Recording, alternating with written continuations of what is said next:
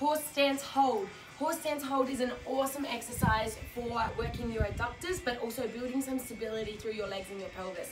Now, what we're going to do is start with your feet together, and we're going to shuffle our feet out. 1, 2, 3, 4, 5, and this is roughly the width of your stance. Now from here, we want to come down as low as you can. Make sure your toes are pointing out, and you want to try and keep the chest tall. Now tuck your pelvis under slightly. So this is making sure that our back and our lower back is straight, and that we're not sticking our bum up, out, or under tucking. So make sure that you've got that straight position.